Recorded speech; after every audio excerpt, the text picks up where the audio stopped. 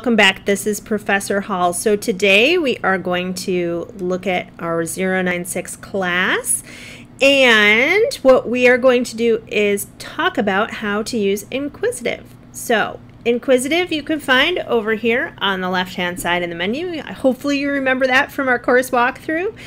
And when you click that, my internet's very slow, so now we wait. Okay. The first thing you'll see is up here, it says sign in or register. There are also purchase options. So if you click on purchase options, it tells you that you can just get the ebook. I recommend that you have the actual handbook from the bookstore. It includes the ebook plus this InQuizitive access and also the actual physical copy. So you get all three of those if you get them at the bookstore. But if you haven't or you weren't able to get them from the bookstore, you can always just get the ebook version, which does come with the software. And you can click there to purchase and register for your access. If you already have the book, you can click right here. And just to explain what this is a little bit, the Little Seagull Handbook is, as I mentioned before in one of my introduction videos, it is a handbook. So it's not like a book that you read from front to back, and it's not even really like a textbook where you read things, you know, chapter by chapter throughout the course. It's meant to help you out in certain situations and to learn about certain topics. So if you need a reference for how to cite your sources, that's in the handbook. If you're not sure what transition you might want to use, those transitions are in the handbook. If you need help with a grammar error, all the common grammar errors are in the handbook with explanations for each one. So InQuizitive is the software that kind of goes along with it. And you can see all the modules in InQuizitive are listed here. We're not going to be doing all of them. There are some we're going to be doing from just about every section. And I'll show you where you can find those due dates in a moment. But the software is adaptive. What that means is that if you go in and you're really struggling with something, like let's pick something down here, sentence fragments, if that's something that you really have a problem with, you might need to do a lot of questions about that. Maybe you have to do 20 or 30 before you can get a decent grade on it, but that's okay. It's just for practice, and getting things wrong is not the worst thing in the world. It's a way to learn. If, on the other hand, you have studied sentence fragments before and you watched the videos that I put up and you understand them really well, maybe you only need to do 10 questions to get the grade that you need. And then you don't have to bother with doing it for a longer period of time. So it's really adapted to every person's needs. So the way that you sign in is you click in here, sign up or register. I already have a username and password. So after the first time, this is what you'll do. You can save your password like I did, because who's going to want to break into my InQuizitive? Probably no one. But the first time you're going to click no, I need to register. And then you'll click register. And then there are a couple different options. So the first is you're going to put in your name. Make sure that you type in your school email address correctly. If you don't, you're going to run into problems later on, because if you forget your password, I can't send it to you. That's the company that sends it to you or has you re-sign up for a new password. So you're going to enter a password. It has to be, my thing is coming up here, sorry. It has to be a mix of uppercase and lowercase letters and numbers, no special characters, but numbers. Then you're going to enter it again. And then if you have the book comes with a registration code, and you're going to type that in right there. If you did not get the book, or you got a book without registration code, you have to click here to purchase access, as I just showed you a moment ago. So again, it'll take you to show purchase option. Yeah, it's trying to get me to sign up. It'll take you back to that purchase options that I just showed you. You also do have the option of signing up for a trial access for 21 days. But as our course is longer than 21 days and as there are things to read in the book, I would like you to get the code and get the book in some form. If you buy the code at the bookstore, the book at the bookstore, you get the book, the ebook, and access to Inquisitive. If you just get the purchase access here, you can get the ebook version as well as the access to Inquisitive. You just don't have the physical copy of the book to be able to kind of look things up as you need them. But it's up to you whichever one you want to do, as long as you get in here with your correct email address. Okay, so once you're in, let's try again. Once you put in, and I can't do it because I'm the instructor, so it would look a little bit different for me. Once you put in your name and your book code, then it's going to take you to another page kind of like this, asking for the student set. So I will have the number on Blackboard for you of your student set, and you're going to enter that number in. And sometimes you have to choose also, you have to put the school. If you start typing SCH, Schenectady County Community College pops up, and you have to put the state that you're in as well. So there's a couple things that you need to do. The reason it's asking for a student set, I'll show you when I sign in, is because I have a number of classes. So you can kind of see 1, 2, 3, 4, 5 different courses here. Everybody is in one of those courses. If all of my students were in the same set, it would be really hard for me to figure out where the grades are and all of that. So I'm going to pick this student set, and I've only set 3 of these so far, but more of them will be coming later on today, and by the time you're watching this, it'll all be set up. So no worries. If you have problems logging in or registering, I'm also going to link in Blackboard for you this page. This is student help notes. So getting started, how to get it on your computer, tablet, smartphone. You can do this on your phone. It's a tiny bit harder because sometimes things are smaller to read, but you can. How grading works in case you're interested in that. How to join a student set. And how to use Inquisitive. So all of those are there for you, and if you have a problem, you can contact them, or you can let me know if maybe your code doesn't work, or for some reason you're not able to sign in. You can just email me and let me know. So once you're in, the first activity I'm going to ask you to do is this, how to use Inquisitive, and I'm going to click on here just so you can kind of see what Inquisitive looks like. And again, we wait. Oh, good. It came up pretty quickly. Okay, so it looks a little bit different for me as an instructor. They're telling me I can try this activity, or I can view my class activity report. So here would be where I would go to look at your grades.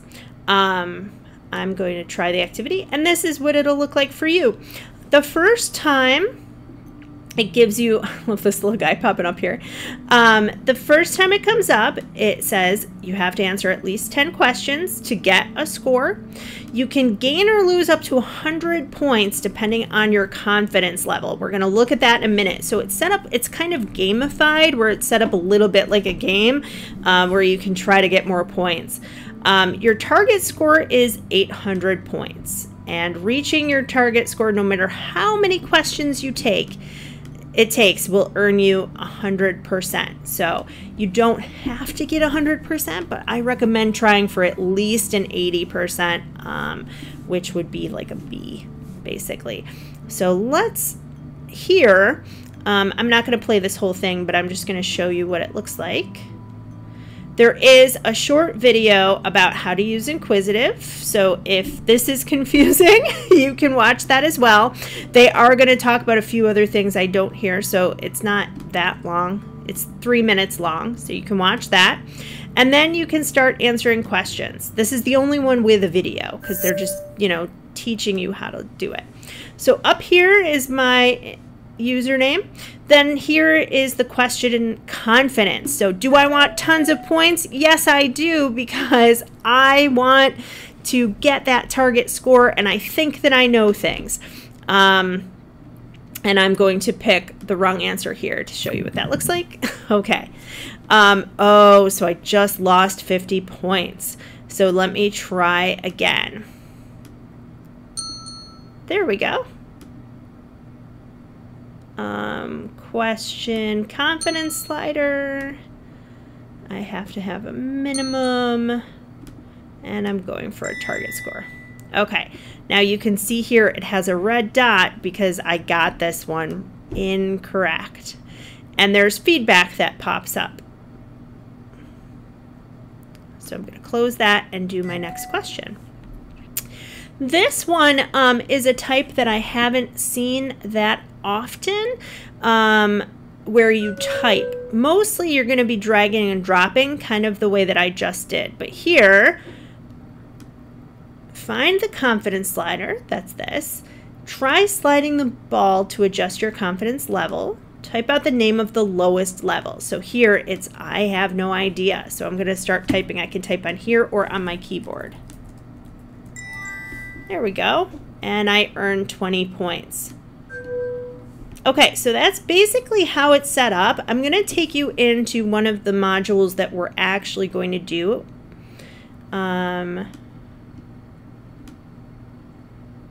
Where's the fragment one? Okay, so here we are in Fragments. Again, there's the quick start video in case you're not sure how to do it, and then I'm just going to start answering questions.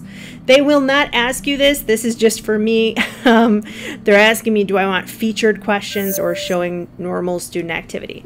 Okay, so I'm going to keep my confidence slider here. I'm kind of not sure. How do I fix this fragment?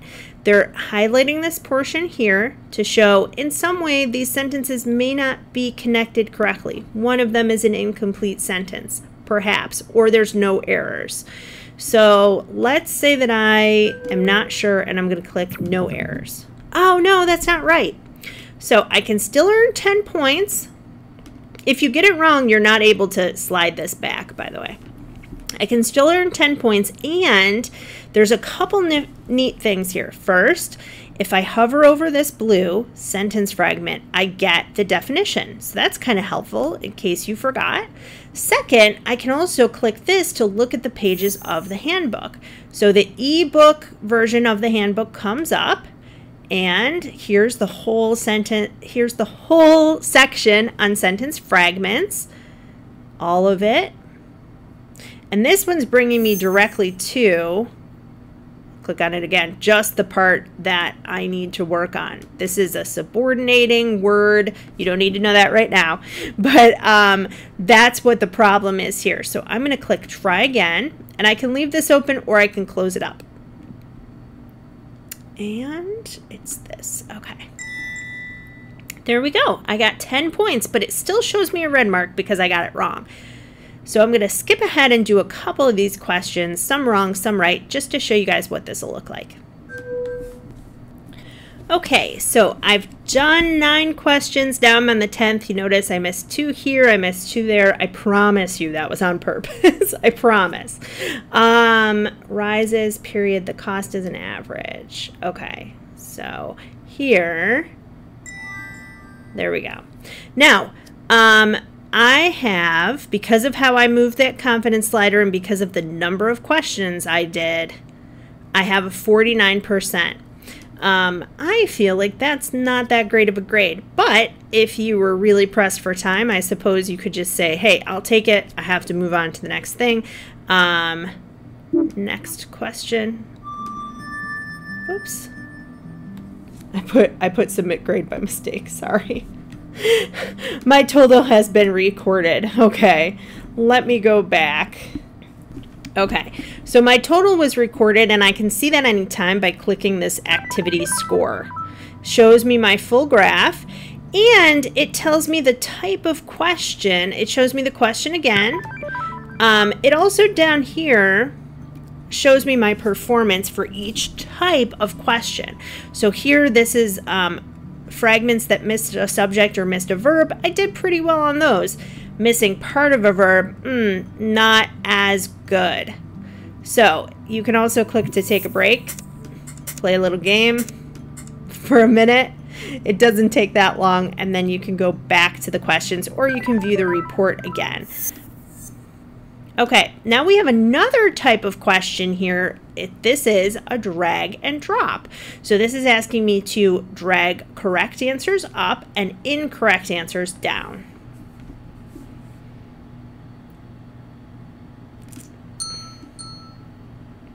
Okay.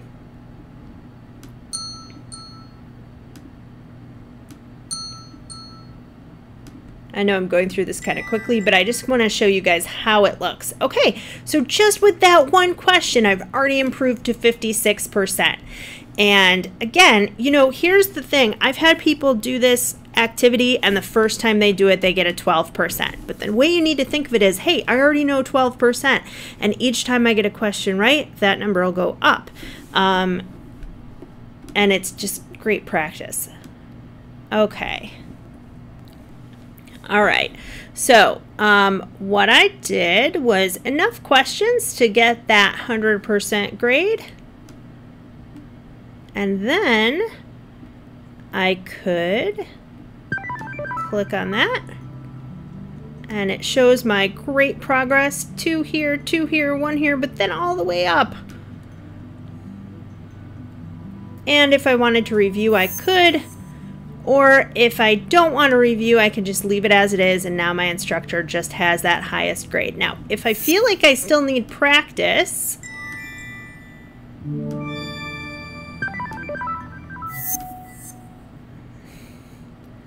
let's get one wrong here.